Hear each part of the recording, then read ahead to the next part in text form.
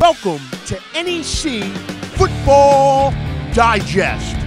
I'm Ralph Ventry, and I'm here to prepare you for week number 2 on the gridiron. But first, what a week 1 it was. What a way to open, as NEC schools won 4 of the 6 games on the week 1 docket.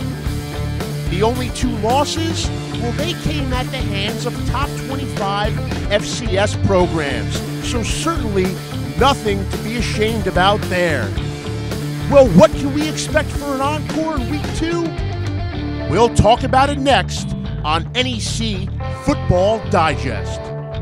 Just as we did on last week's program, we'll bring you 3 key storylines for every NEC football game on the docket. And we're going to start on Staten Island, where Wagner will host Merrimack under some Friday night lights. It's the first game on the week 2 docket, and it's also the first ever night game in the history of Wagner's Hamline Field. There's definitely some buzz building about night football on Staten Island, so it should be an exciting atmosphere for the Seahawks come Friday night. The second storyline for the Wagner-Merrimack matchup is the Dominator. Dominique Williams has been a workhorse of a running back for Wagner over the past few years, and that was again the case in week 1 against Georgetown.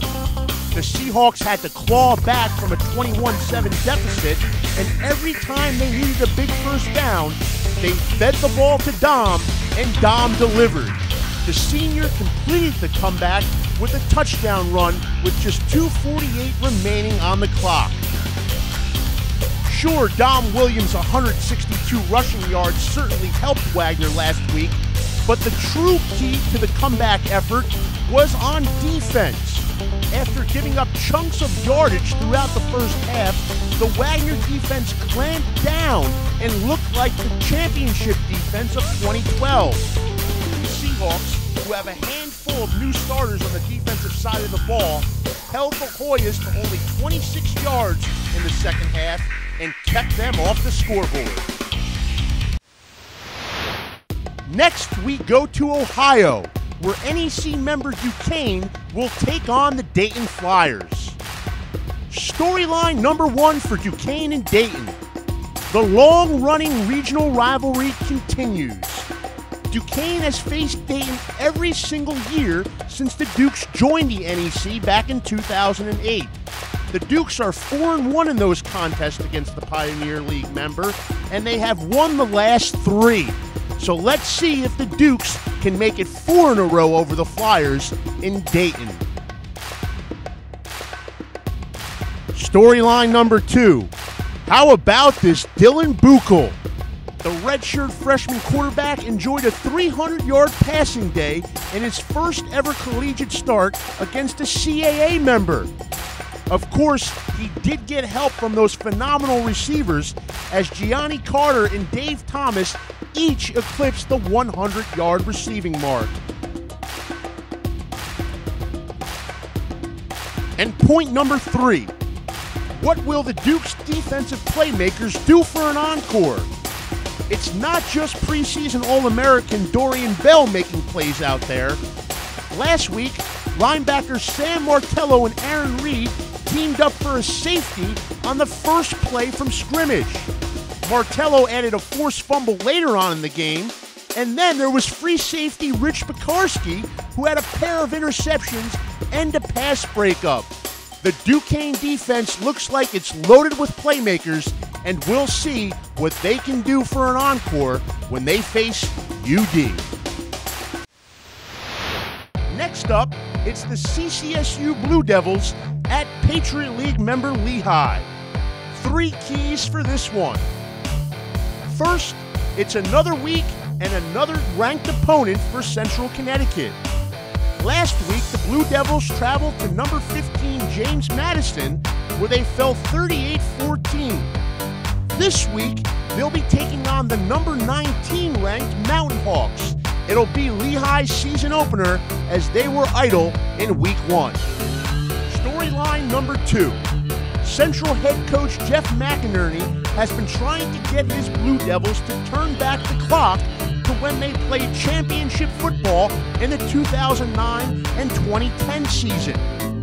This would be a perfect time to turn back the clock, as the Blue Devils knocked off Lehigh in the 2009 season opener. So a win by Central in Bethlehem certainly wouldn't be uncharted territory. And the third thing to watch when Central visits Lehigh: take a look at Central's playmaking receivers against Lehigh's 4-4 defensive scheme. The Blue Devils have a pair of tall and talented pass catchers in Tyrell Holmes and Denzel Jones. Both caught a touchdown pass at JMU last week. We'll see how they can do against the Mountain Hawks secondary this Saturday. The fourth game on the docket takes us up to Smithfield, Rhode Island, home of the Bryant Bulldogs. This week, Marty Fine and company welcome Assumption College to town. 3 keys for this one. First, the Bulldogs must guard against the letdown. After a dramatic win over a Patriot League team last week, Bryant welcomes a Division II foe to town in the form of Assumption. Bryant must make sure it's up for this one and must not overlook the Greyhounds.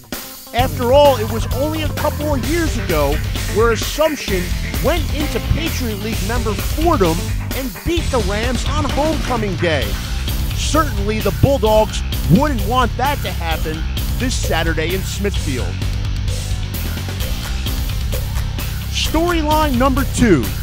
Bryant, nor can any team, afford to give away freebies.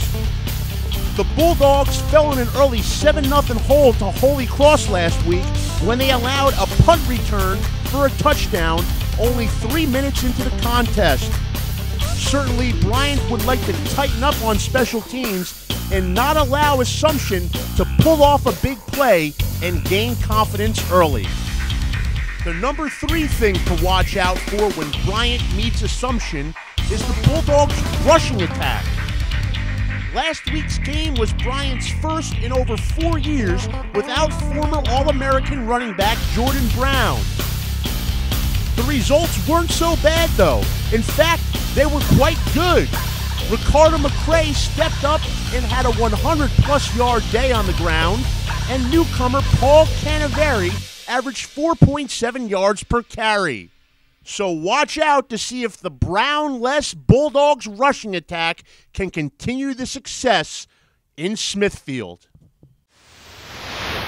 Our 5th game of the weekend takes us back to Pennsylvania at a Patriot League members venue. This one will be Sacred Heart at Lafayette. 3 keys for this one. It'll be interesting to see how Lafayette looks, as they have not had a dress rehearsal. The Pioneers downed Marist 37-21 in Week 1, but the Leopards did not play. This will be their first game of the season, and it'll come against a very unfamiliar foe in Sacred Heart. These 2 teams have met just once before on the gridiron, with Lafayette taking the decision in 2006. Point number 2, the progression of R.J. Knoll. The redshirt freshman won Sacred Heart's starting signal caller job in camp, and then he won his first ever collegiate game, and looked good doing it. The quarterback proved to be a dual threat against Marist last week, totaling over 300 yards of offense, passing for over 200, and also leading the Pioneers' rushing attack with 103 yards on the ground. Storyline number 3 for Sacred Heart and Lafayette. With the Pioneers going on the road for the 2nd straight week, they'll again need their defense to step up and be effective. Led by its strong secondary, the Pioneers allowed only 236 yards of total offense last week. Strong safety Gordon Hill made a number of plays, both in the passing game and stopping the run. He had 3 pass breakups and a tackle for a loss.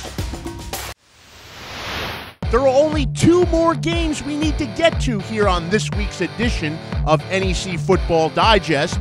So next, we're going down south to Georgia, where St. Francis U will open up its season at 6-time FCS national champion Georgia Southern. 3 storylines for this one. First, St. Francis takes a step up in class for its season opener. This isn't an FCS versus FBS game, but it very well might as well be. That's because former Southern Conference member Georgia Southern is in the midst of a transition into the Football Bowl subdivision. The Eagles will be quite a tough task for the Red Flash, as they've already exceeded the FCS scholarship limit. So there's no doubt that Chris Valerial's Red Flash have a tall task ahead down at GSU. Moving on to point number 2. It'll certainly be a hostile environment for the Red Flash, but their defense may very well be up to it. It's a veteran unit, returning 10 starters from last year's defense, including preseason All-NEC picks linebacker Bishop Neal and safety Jake DeMetal.